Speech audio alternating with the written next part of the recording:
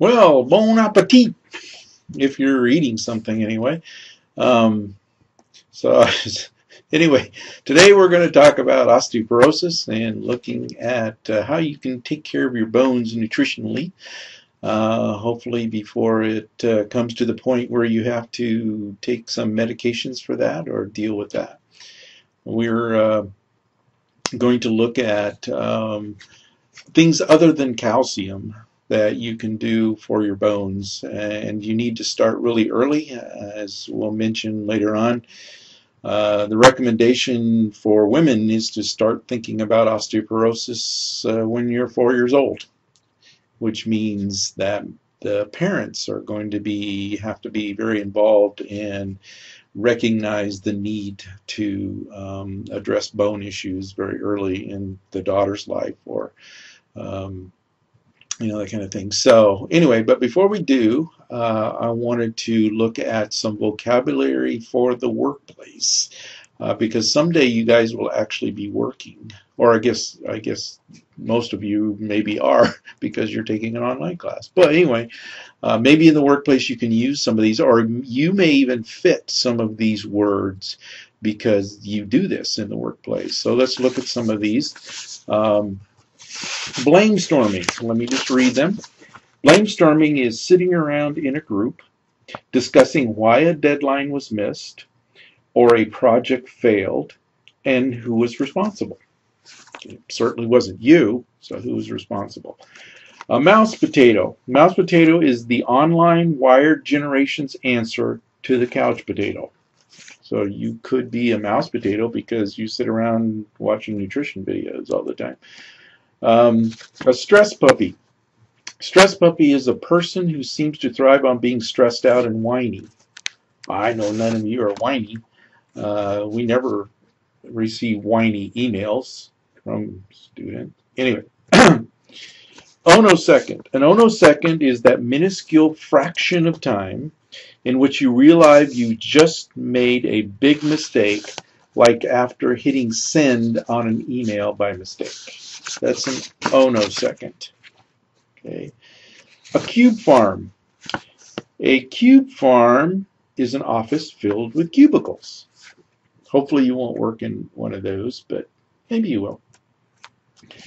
A prairie dogging. Prairie dogging is when someone yells or drops something loudly in a cube farm and people's heads pop up all over the walls to see what's going on. That's a prairie dogging. Crop dusting. Crop dusting is surreptitiously passing gas while passing through a cube farm. Sorry. Osmosis. Well, most of you have heard of osmosis, but maybe not osmosis. This is the process by which some people seem to absorb success and advancement by kissing up to the boss rather than working hard. So, who knows? And then the last one is 404. 404 is someone who is clueless. From the World Wide Web error message 404 not found, meaning that the requested site could not be located.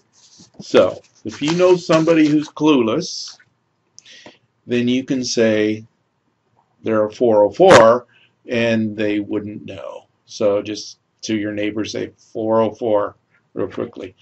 Of course, at Mount Hood, we never know any 404s.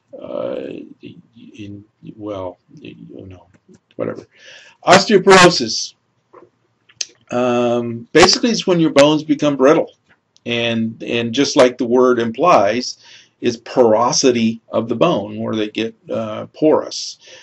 There's different reasons for osteoporosis. The most common one is postmenopausal, because for women, osteoporosis is basically a woman's issue, even though men at advanced age can get osteoporosis or do get osteoporosis. It has to be a lot older, but the postmenopausal issue deals with estrogen, and then it can be a medication-induced glucocorticoids, and that kind of thing can be a problem. What we're gonna spend our time talking mostly about postmenopausal, because that's where nutrition is going to play the biggest role, and this is the most common one. So let's go through and look at osteoporosis. Basically, what you're looking at now is what is considered normal honeycomb structure of bone. And in the cavities there is where the bone marrow is going to be.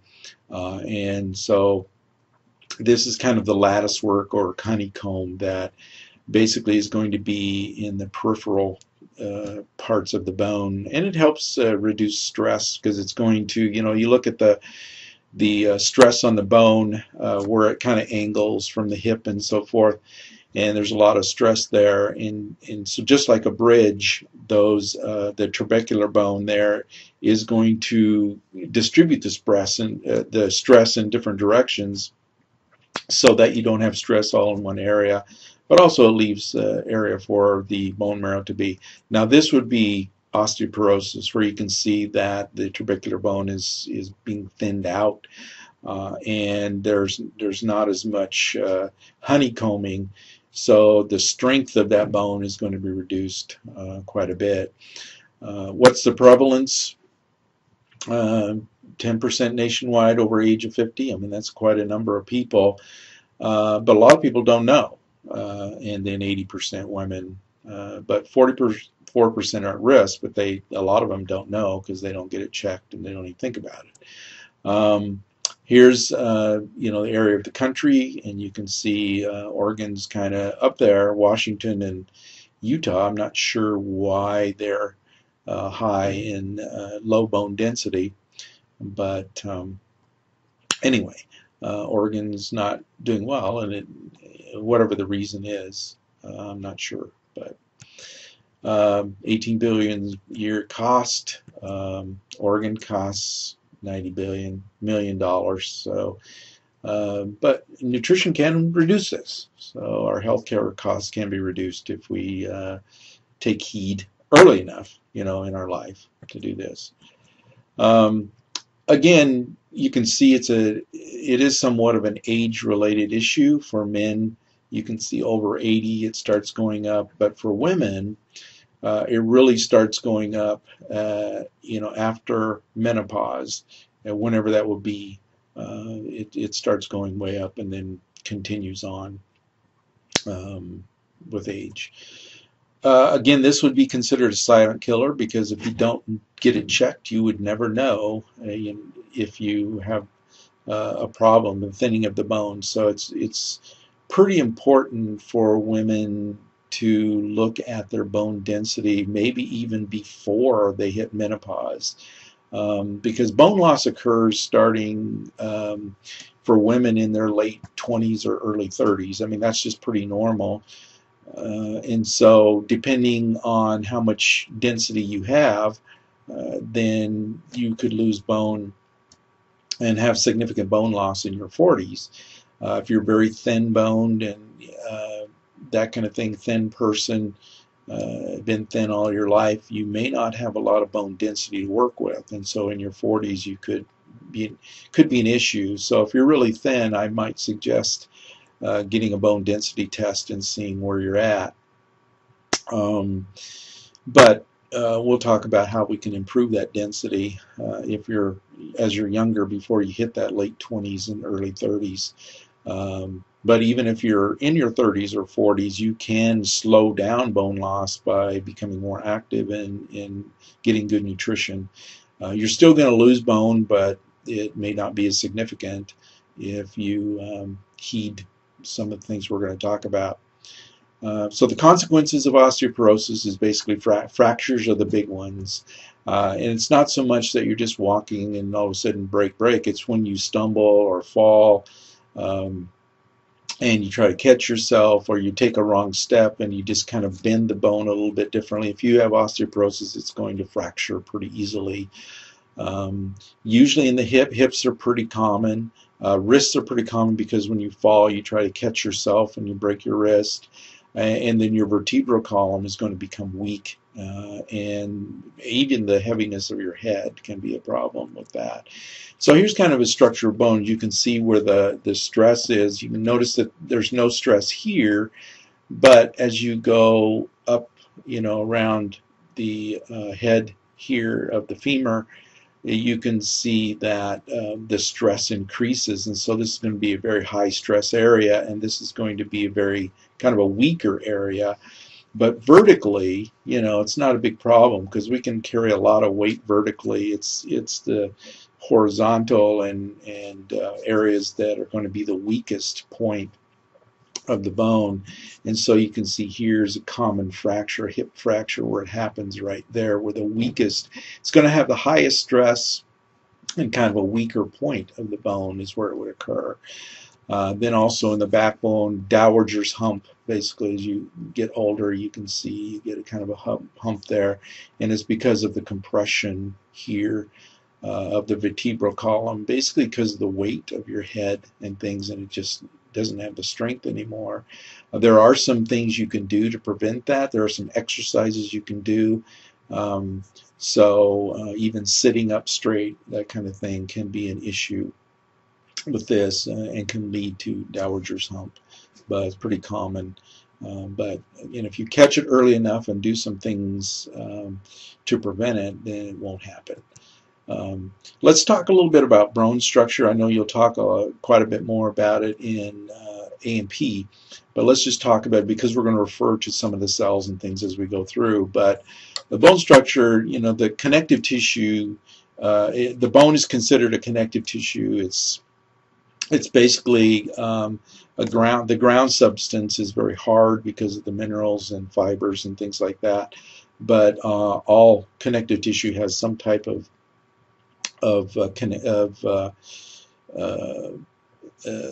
ground substance that can go anywhere from liquid, like your blood, all the way to bone. That's very hard.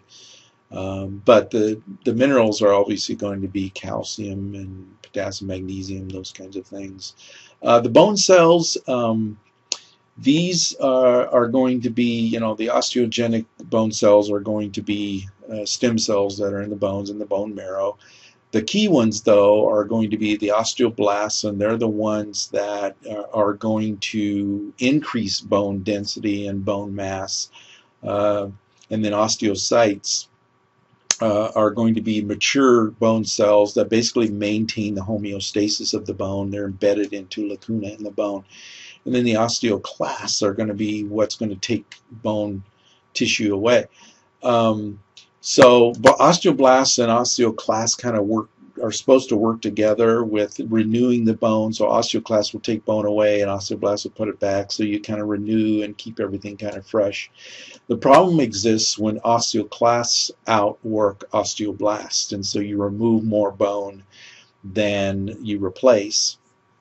And so there are some things that can affect that and affect osteoblastic activity, and osteoclasts can increase, especially, the idea is your bone, your blood levels of calcium are more important than your bone levels of calcium. So bone in that sense would be considered a storage vessel that can be taken from if you need to get calcium into your blood, because calcium is also used for your nervous system. First priority of your body is to keep you alive. And so if your nervous system and your blood system is deficient, it's going to steal calcium from the bone. And the osteoclasts are then going to outwork the osteoblasts, and you'll start reducing bone mass. So you don't want that to happen. You want to continue to have the osteoblasts and osteoclasts work in a kind of a homeostasis manner so that everything's kind of balanced and that kind of thing. So we'll talk about these cells. And you can see, on an exam, I'm not going to expect you to remember these pictures or anything, but you can see the osteogenic stem cell on the left-hand side is going to make osteoblasts, and then osteocytes, and that kind of thing. The osteoclasts, so osteoblasts become osteocytes, and then osteoclasts, you can actually see they're multicellular, which is kind of interesting. But anyway, but you'll get more of this in A&P. So let's look at, again, looking at the bone structure collagen, protein, carbohydrate complexes. So we'll talk about how those can be affected. Hydroxyapatite is going to be the calcium phosphate that's going to make the bones hard. And then calcium carbonate and mineral ions and all those things are going to be part of bone structure that can be affected by osteoclasts if they overwork the osteoblasts. So what is the etiology or the cause? Basically is not allowing the bone cells to work as effectively and harmoniously as they should. And that can be a result of reduced nutrient intake or excessive nutrient intake. Either one can be an issue in how we affect our bone mass. So we'll talk about those. What are some risk factors that you really can't change? There's not much you can do about them, really. You can't change your gender because, again, females are more prone than males. You can't adjust your menopausal age. Really, and it can happen earlier in some women than others and later, but when it does happen, that's when you're going to lose estrogen, and that's where you're going to start increasing the speed of bone loss. So we'll try to emphasize it's critical to have as much bone mass as possible when you hit menopausal age. Then you have more to lose, and so it's not going to affect you as much. Genetics, ethnics plays a role. Actually, in this case, white or Caucasian individuals tend to have more of a problem with osteoporosis than other ones. Other groups, the bone structure you have, everybody's different in their bone structure, so that's a genetic issue. If you have a history of osteoporosis in your family, then you're at higher risk. So genetics is going to play a role in the composition of your bones and how it's all structured. Diseases you have in your lifetime, you really can't change that. What medications you've taken during your lifetime that can affect the bone. And then if you have a history of fractures, maybe that means you have thin bones. So there's really not much you can do about these things. It's just be aware of them and then try to offset them with nutrition and exercise as much as you possibly can. Here's the idea of where estrogen comes into play is that, for women, estrogen is the key for bone loss, and so estrogen is going to increase bone reabsorption. It's also going to affect absorption of calcium from your diet. So estrogen can have an effect on both of those things. So if you decrease your estrogen, then you're going to decrease osteoblastic activity. You're going to decrease bone or calcium absorption and those kinds of things. So that's the biggest issues of those. What are some modifiable risk factors that you can control? You can control your vitamin D level. A low level of vitamin D. Vitamin D is actually, there's some people call for it not to be called a hormone. Not to be called a vitamin. It should be called a hormone because it tells cells and what to do.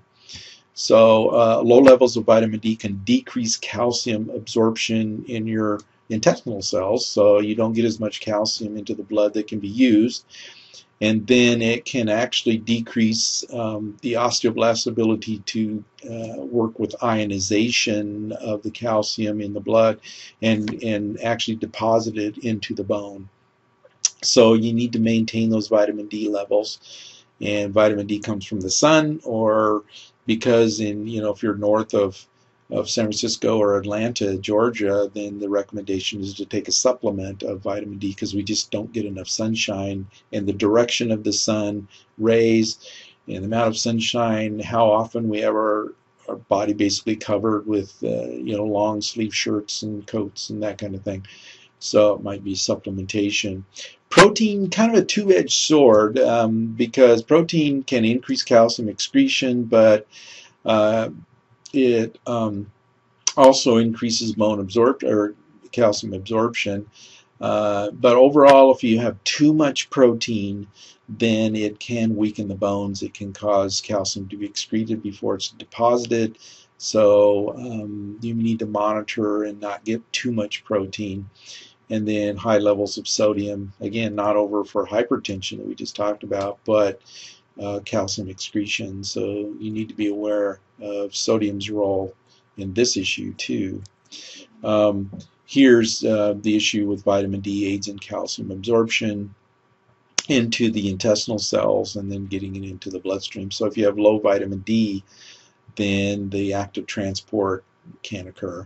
So anyway, and then this is kind of a busy slide, I understand, but the whole issue is wherever you see the vitamin D3 here, and you know, where it's going to have an effect, then you can see it has an overall effect of increase in absorption, increases bone mineralization, those kinds of things. So vitamin D is critical, which is why you would see it with milk, because there's, you know, calcium in milk and vitamin D in the milk. They kind of go together with that. And then a lot of times you'll see supplements with calcium with vitamin D with that. So, but be careful, because too much vitamin D can be toxic. So you need to be careful with that. So go by your doctor's recommendation for that. Anyway, what did I do? Excuse me. I am going to have to increase my slideshow. I'm not sure what happened here, but we will increase it. Not a problem. And we'll go back. And we will just go through the slides just like I would in a regular classroom. Nothing different here. I'm still... Okay. Oops. Why are you doing this to me? Oh, I know why. Because I didn't save it. Or say okay. Okay, so let's go down to where we were and go to here. Okay. So other things that can be modified is you need to make sure you have plenty of vitamin K. Osteocalcin is basically a protein that's part of bone, and so you need that for the bone fiber and that kind of thing. So you need to make sure you have lots of vitamin K, which I think we probably mentioned. I think we mentioned when we were talking about that bacteria in your intestines. So this could be an issue if you take long-term antibiotics and that kind of thing. B12, it can actually, if you have low levels of B12, then you can suppress osteoblasts. And then phytoestrogens, you can basically help with augmenting estrogens. So remember, phytoestrogens were part of the phytochemicals that we talked about earlier in class.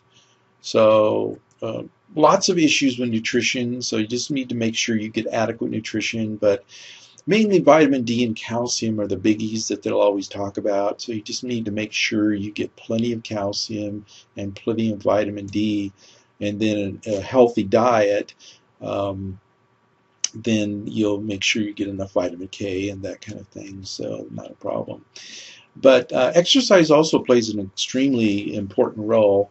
The more stress you put on your bones, the more the bones are going to respond. Some of you may have had a broken leg or something that caused you to have to not use and put any stress on your bone for quite a long time. And what will happen is your bone actually will shrink from lack of being stressed.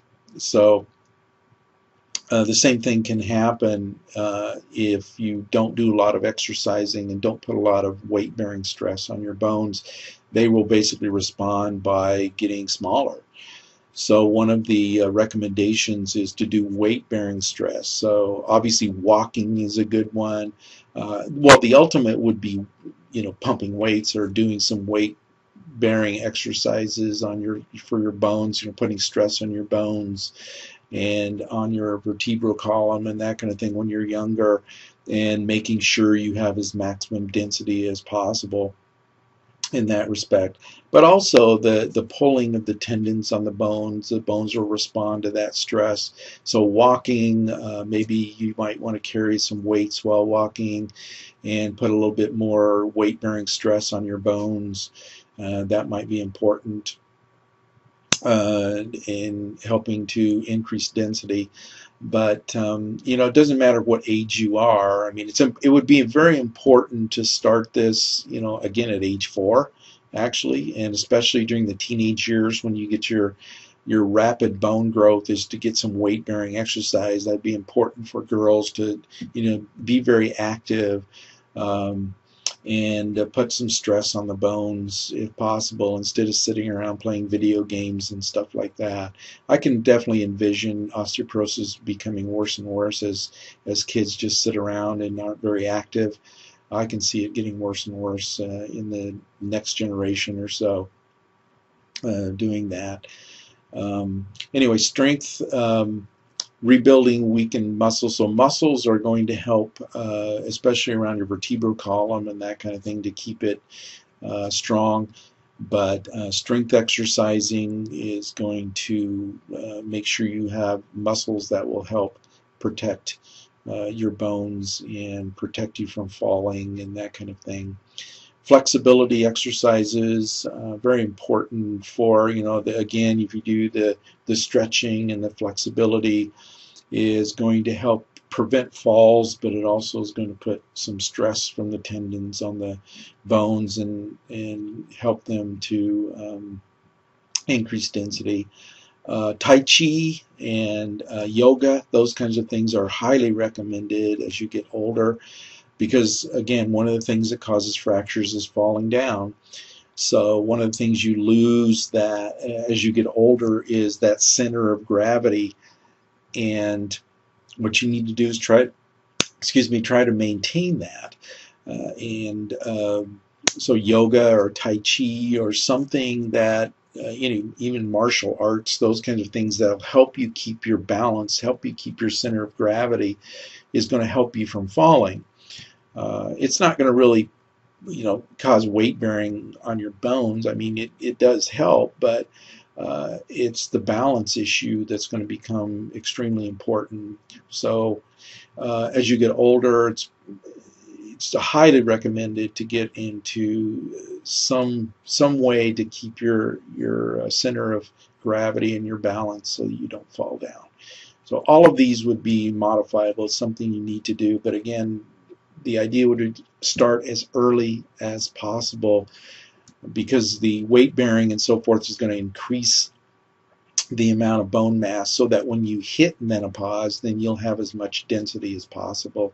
Especially, again, if you're very thin, tend to be very thin, you've always been thin all of your life, you need to do something to increase that bone mass, because you don't have a lot of bone mass, and so you need to do whatever is possible to decrease the loss, because again, the bone's going to respond to that and decrease the amount of percent. You're still going to lose bone. It's just natural. It's going to happen.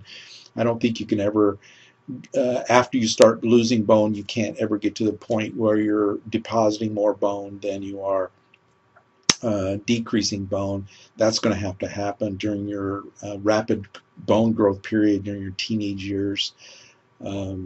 So again, for parents, that would be when you'd really encourage your kids to do some exercising, do some weight-bearing exercise. Now, weight-bearing, again, bicycling is a good exercise, but it's not really weight-bearing. Swimming is a good exercise, but not really weight-bearing. So I would encourage you to look up, what weight-bearing exercise, what is considered weight-bearing exercise, and try to incorporate that into your day. One way that you can increase bone density and have an excuse For eating a lot is what you'll notice again is that down in Louisiana and Arkansas and some of those places, you notice that they have low bone density. And one of the reasons they do is because if you look at the obesity trends, that's the highest obesity. So obviously if you're obese, you're putting a lot of weight on your bones. So therefore, you could increase bone mass by being obese. So if you want an excuse for being heavy, you could say, well, I'm just trying to prevent osteoporosis.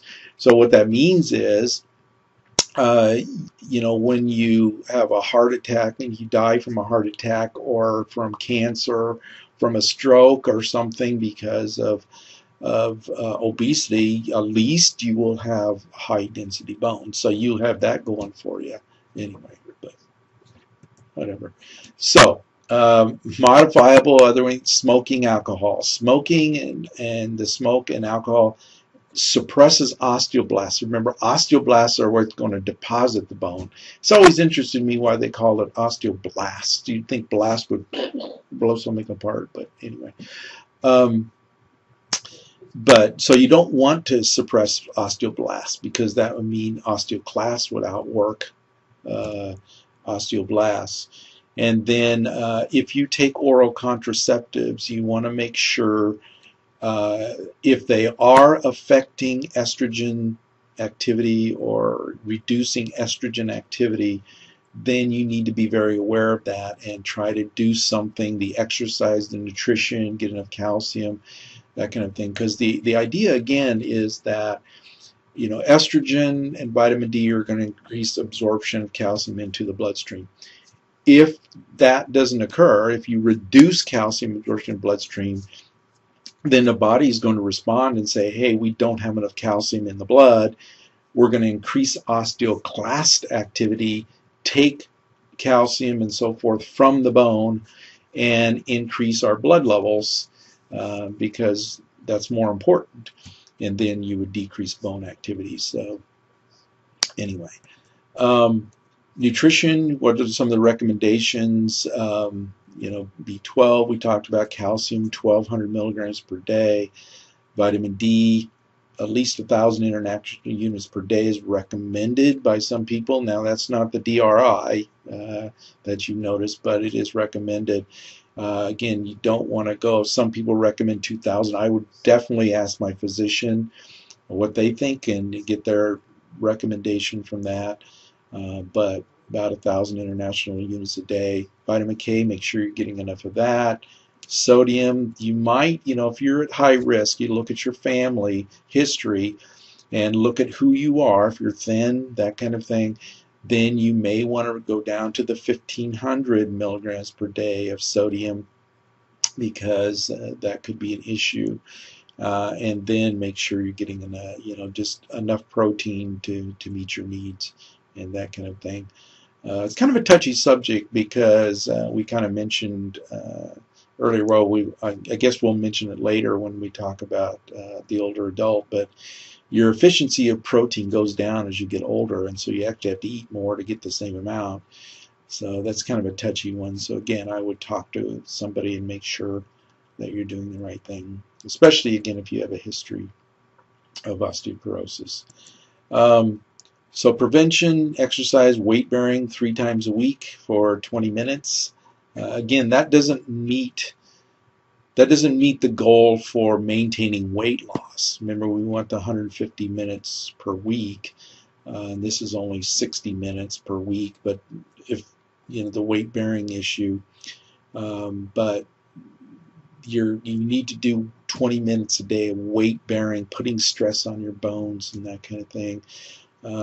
Flexibility during your stretching, and then balance 2 routines a day, trying to do Tai Chi, and then limiting your alcohol.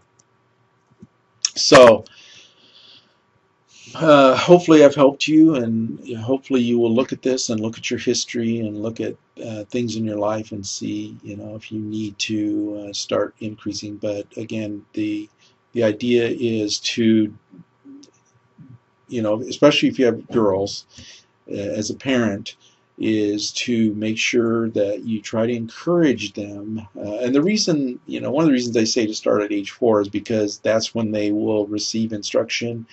As you may or may not know, when they reach teenage years, sometimes they don't take instruction very well. But if you can get them into some kind of a habit of eating well and doing some exercise when they're young, then that's going to be extremely important. So please don't just set them in front of the TV or the video games or whatever and let them sit there. You need to really think about where they're going to be when they are late 40s, 50s, when menopause occurs. So you need to think that far ahead and encourage them, take them out on a hike and do things like that. Okay? So we will see you next time.